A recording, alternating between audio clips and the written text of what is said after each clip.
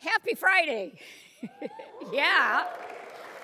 So I just threw and you look so gorgeous, all spread out in your beautiful masks.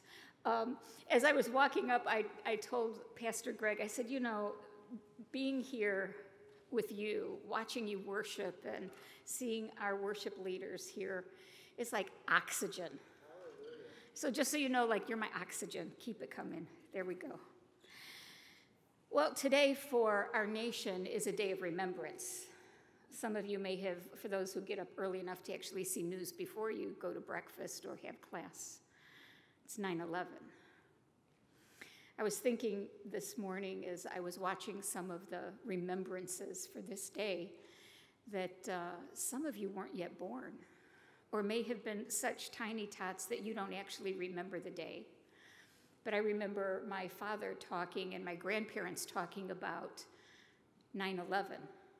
And, I mean, not 9/11, Pearl Harbor. Interesting thing is, at moments like that, you can ask anyone who's old enough to remember, and we can tell you exactly where we were when the news hit. And so today we remember, as a grateful nation, those who lost their lives, those who willingly rushed into danger to save lives. I hadn't really thought about that when weeks ago I was thinking about this chapel and preparing this address. It never ceases to amaze me how the songs that are chosen kind of line up. And it's like, how did you guys know what I was going to talk about this morning? I'm going to talk about sailing on some rough seas. There are times and seasons when it seems like we are navigating really treacherous waters. Times like this pandemic, for those of us who remember that time, not just 9/11, but the days and months and years that followed. Times of civil and political unrest, the yet-to-be reconciliation for racial justice and unity, natural and man-made disasters. Many of you are watching the fires that are raging from California all the way up to Washington State. In such seasons and such moments, there are also shining examples of navigating the storms of life well. Of course, our greatest source of inspiration is always found in Scripture, but I also love stories across history that inspire and remind us that God is still calming storms, or at least calming us in the middle of storms. One such story is actually told in the book, or retold in the book, The Finest Hours, the true story of the U.S. Coast Guard's most daring sea rescue by Michael Tougias and Casey Sherman. It was made actually into a film in 2016. Maybe some of you saw it. It is a great watch. It remains the largest open sea rescue involving a small boat in U.S. maritime history. What is amazing about this rescue story is that it was done by a small crew of only 4 young men. If you remember our opening chapel, I talked about those young men who were actually university students and young women who were part of the Dutch underground resistance during World War II, and say, sometimes the greatest heroes that we know are the ones sitting next to us that are still university students. That was this case. These 4 young men, the oldest who led the mission was only 24 years old. The others were in their early 20s. The youngest was just 20 years old. The rescue took place in February 1952 in the North Atlantic near Cape Cod. The area between Chatham and Provincetown is known as the graveyard of the North Atlantic, with over 3,500 shipwrecks that have occurred in that space. And it was in the midst of one of those devastating winter storms called a nor'easter. Do we have any East Coast students here who, when we say a nor'easter, you know what a nor'easter is. It is a brutal, bitter, it comes out of the Arctic from the northeast and slams into the East Coast, causing horrific destruction. I discovered that when I lived for 12 years on the East Coast. So what is this? This is a nor'easter? This is nasty. And this one was particularly nasty. Cape Cod already had over 2 feet of snow. Ice had knocked out over 4,000 phone lines and much of the electricity on the East Coast. And the Atlantic was churning waves that were churning in every direction at 60 and 70 feet high. The Pendleton was off the coast of Chatham, Massachusetts. This was a tanker that was 503 feet long. This is a big boat. 10,448 tons. Loaded on that tanker were 122,000 barrels of kerosene. Caught in this horrific nor'easter, the tanker broke in two, with 33 surviving crew members now stranded on the remains of a sinking ship. That's when Bernie Weber, Irving Mask, Andrew Fitzgerald, and Richard Livesey boarded a 36-foot, not 503, 36-foot Coast Guard lifeboat on what many said was a suicide mission. When Bernie was told that he was supposed to lead this mission and pick 4 men, 3 other guys to go with you, he couldn't name them because he knew it would, in all likelihood, they would go out. They might actually reach the remains of the ship, but the likelihood that they'd get back. And so he asked for 3 other volunteers, and it were these young guys that volunteered. In this picture, the pretty little boat on whichever side it is, because I'm backwards from you, is actually the boat that went out on the rescue that has been restored and is now being preserved to honor what happened that day. Not a very large vessel, is it? So they boarded the small lifeboat, headed into the Arctic winds, producing these 60, 70-foot waves blowing in every direction. But first they had to get over what was called the Chatham Bar. These are the shoals that in that area create even more violent, massive waves known to destroy vessels that were much larger than these, even in calmer seas. Bernie Weber, the 24-year-old leading this team of brave young men, was actually the son of a Baptist minister and said he felt God's hand guiding him and steering him through this storm. An excerpt from the book, Reverend Weber had wanted his younger son to serve God as a minister. Bernie believed that he was serving God in the Coast Guard, and especially on this stormy night. Bernie later recalled the feeling you receive the strength and courage, you know what your duty is, you realize that you have to attempt a rescue. It's born in you, it's part of your job.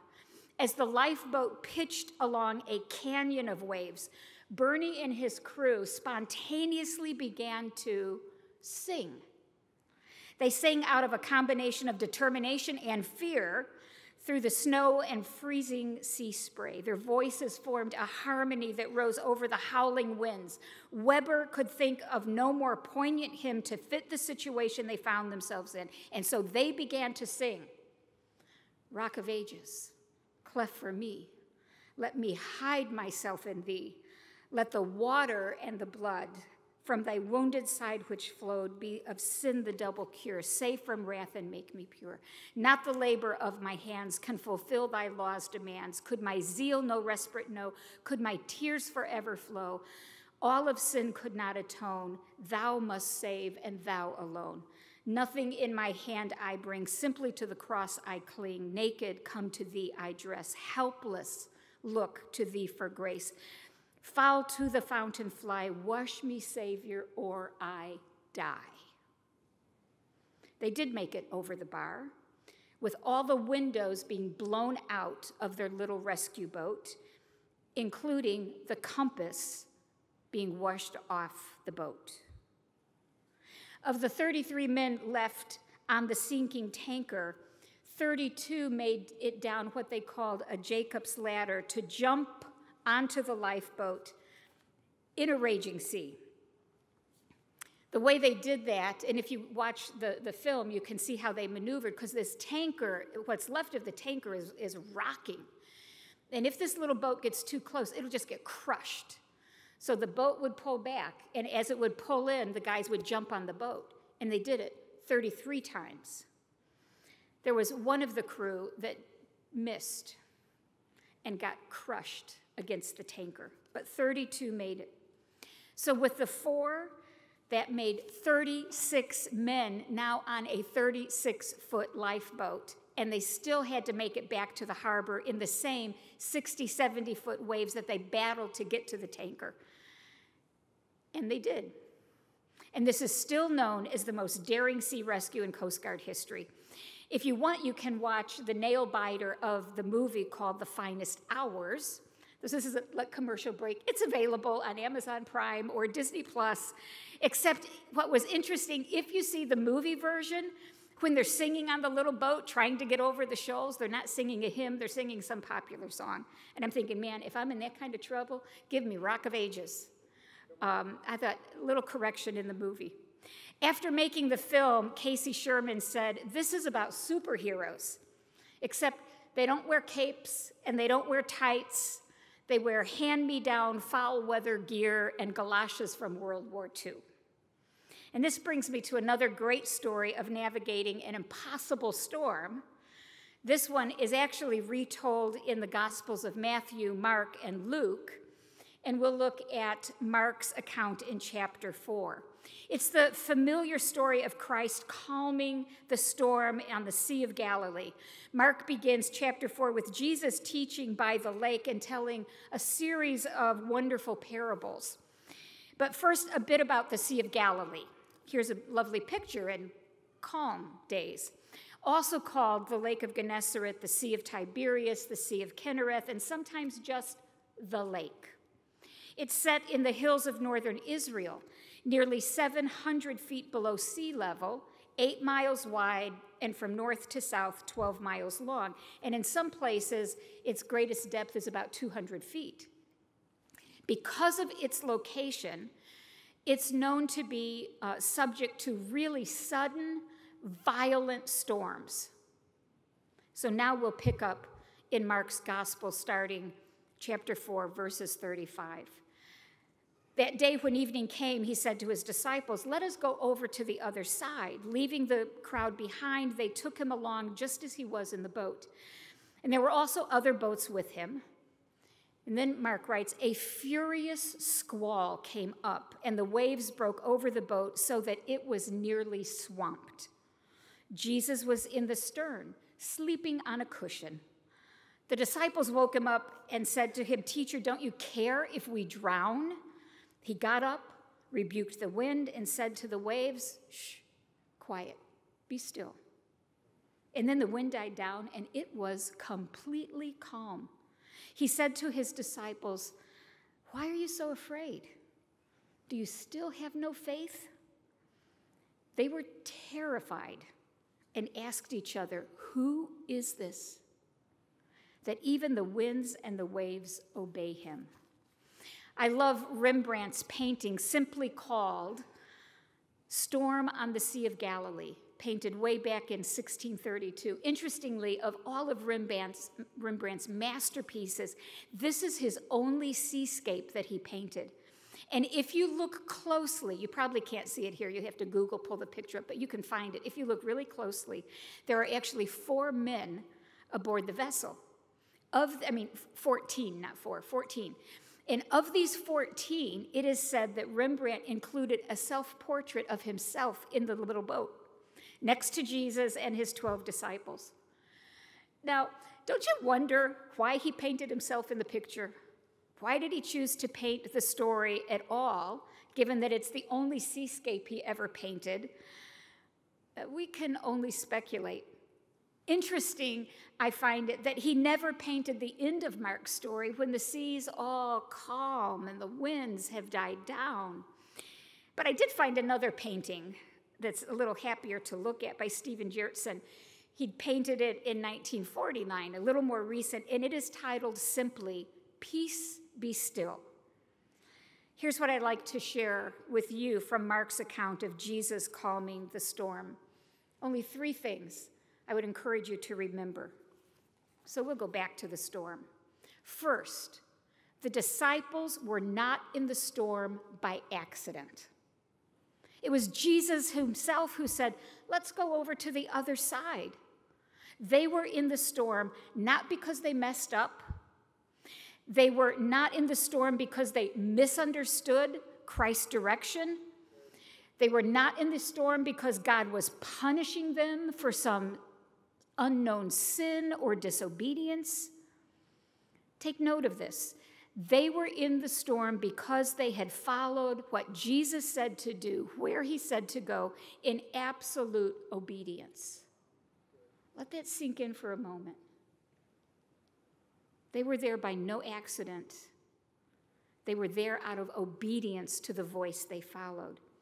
And I would remind you that if you are in a storm and you are there because you've been obedient and with all of your heart and with all of your strength, you are following hard after Christ, and you don't understand what is now raging around you, that brings me to the second point.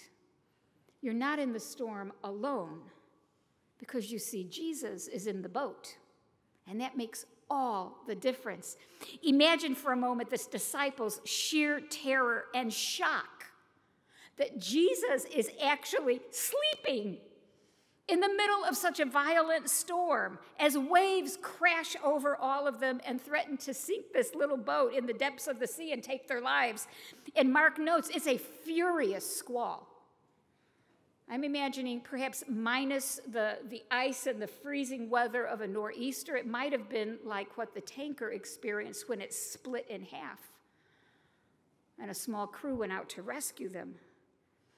So let's just be honest. Easy for us to say, yeah, where was their faith? Like they were walking with Jesus. They saw everything he did. What's wrong with those guys?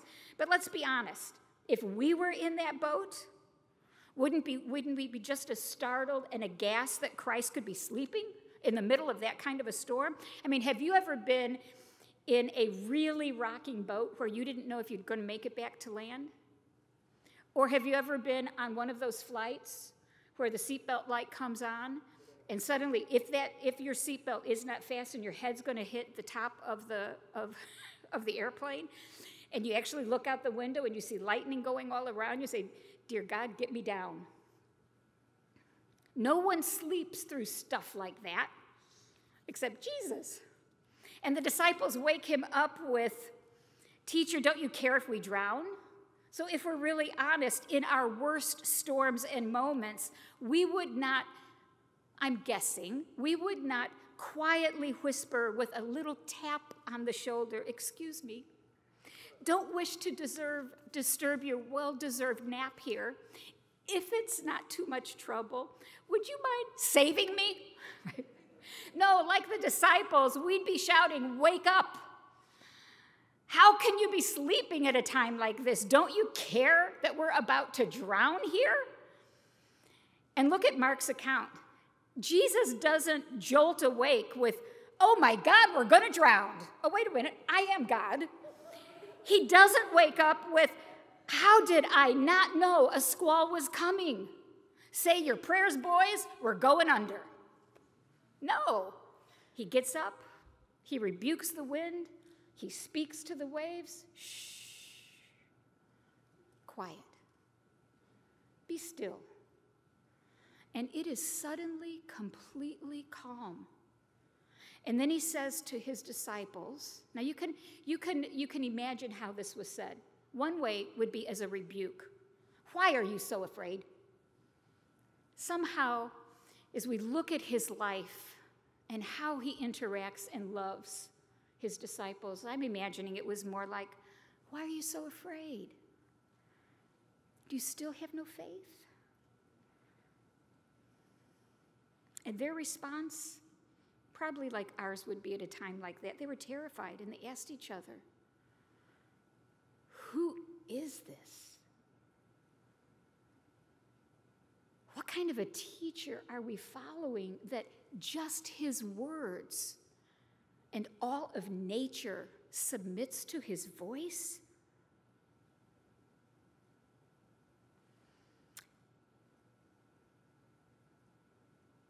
Isn't that our response when we get just a glimpse of who Christ really is?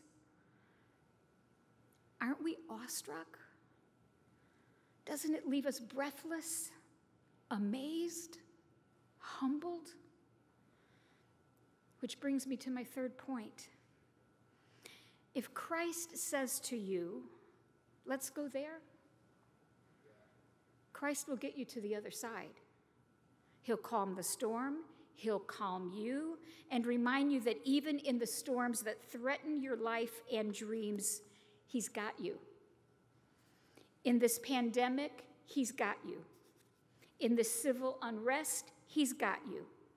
In your struggle for justice and racial justice, he's got you. In your darkest hour, he's got you.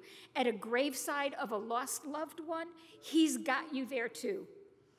All the way to your very last breath, he's got you. You see, there are times when Christ calms the storms, but we remember another story out at sea where Christ actually comes to the disciples now walking on the water, and when Peter sees him, in his enthusiasm, he jumps up out of the boat and starts walking on the water until he realizes what he's done, right? And he begins to sink. Interestingly, in this account, Christ reaches out to him, picks him up, but he doesn't calm the storm until they get back in the boat. And we're reminded that sometimes he calms the storm, and sometimes he calms us as the storm rages. In either case, we are not alone, and we are safely in his hands. I'm also reminded that sometimes the rescue doesn't come as we expected or as we would choose. I talked earlier this semester about the two Dutch sisters, Betsy and Corrie ten Boom, whose story is told in The Hiding Place. The Dutch sisters who were in the concentration camp, Nazi concentration camp, Ravensbrück. God gave Betsy a vision that they would be free before the new year and that they would spend the rest of their lives telling the world that there's no pain so deep, but God isn't deeper still. It was a vision God had given her. She also said, Corrie, we need to care for those who have been in concentration camps. And she had a vision of an exquisite, massive mansion. And she described this place to Corrie, and a place like this, where they can plant flowers and be surrounded with beauty so that their souls can heal from what they've experienced here. They hung on to that vision and that dream. And then Betsy died in the camp. And Corrie was absolutely decimated. What happened to the vision God gave? Why weren't we rescued? Why weren't we freed? And then it was on December 28th of that year, just before New Year, that Corrie's name is called. And before the new year, she walked out of Ravensbrück and did spend the rest of her life. Later, she learned that it was a clerical error. She wasn't supposed to be released. But as she walked out of that camp, she realized actually the vision was true. She and her sister were both free, just not the way she'd imagined. Betsy was free and fully alive in heaven, and Corrie was free with a work to do. Now, what's interesting is she did go back to their home and ran into a woman who came into the clock shop.